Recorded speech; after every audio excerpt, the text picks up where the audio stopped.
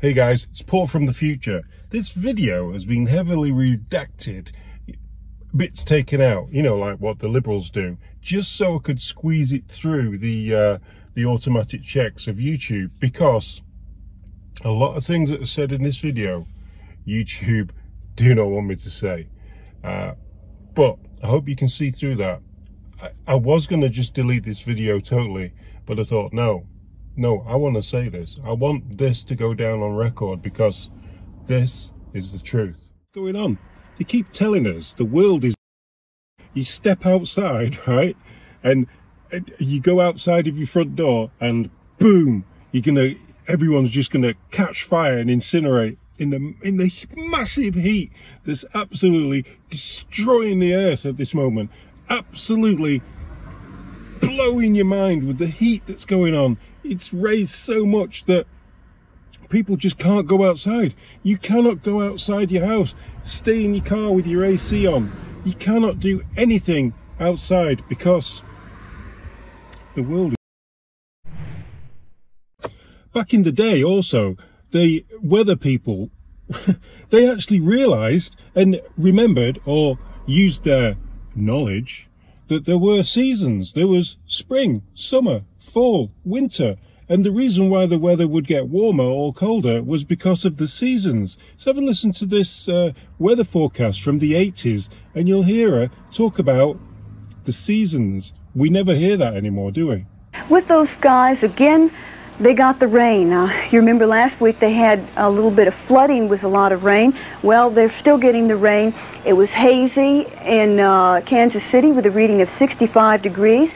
And moving further west, we did get a little bit more fair skies, 75 in Denver, Colorado. And further west in Salt Lake City, 66 degrees. Again, these temperatures are cooler than what we were getting last week. But then I guess fall's here and winter's on its way.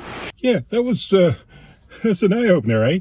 But nowadays, the unelected officials from the UN and from the WEF, this is how they talk about the weather. And for scientists, it is unequivocal. Humans are to blame. All this is entirely consistent with predictions and repeated warnings. The only surprise is the speed of the change. The era of global warming has ended, the era of global boiling has arrived. But, yeah, there's a but. Reality. Our reality is not the same as the made-up reality of all these people who are telling us in the WEF and the WHO and the UN and everyone, and the governments, the reality of what's going on in the world. It's not matching up, is it? I committed that Canada would put a price on... We did that. And despite stiff political opposition, the Supreme Court upheld it, and Canadians supported it in our last two elections. We know pricing is key to getting emissions down while getting innovation up and running. Our carbon price trajectory is one of the most globally ambitious ones, and it's rising to $170 a ton in 2030.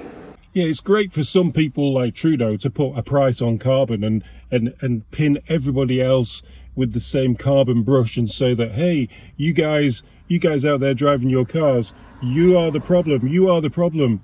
But Pierre Poilievre in Parliament, he actually pulled Trudeau to one side and questioned his carbon emittance and whether he would do anything about it. Let's have a watch of this. I'd like to welcome the Prime Minister back from his $80,000 vacation, which he got for free. He said, like most Canadians, friends welcomed him for that vacation. He took two, not one, but two private jets paid for by the taxpayer, burning 100 tons of greenhouse gases into the atmosphere. He wants to tax the heat and the food of Canadians. Did he pay the full carbon tax on each of the 100 tons of emissions that he put into the atmosphere as part of his $80,000 vacation? Speaker, the Conservative leader has simply no plan to address this country, no plan to increase the resilience of our communities in the fight against We will achieve our emissions reductions, all the while sending Canadians checks to help with the costs of rising prices. They're a real solution. When he says that emissions are driving up grocery prices, he put 100 tons of those emissions in the atmosphere for his personal vacation. This is high tax, high flying, high carbon hypocrisy.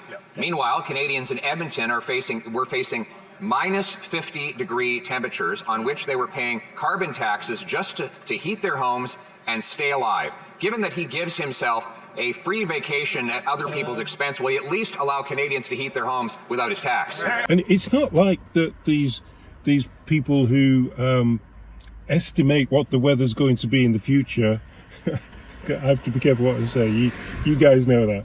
It's not like that these people who estimate what the weather's going to be like in the future have got it wrong before, is it? Eh? You know, because like, we all remember the Ice Age, don't we?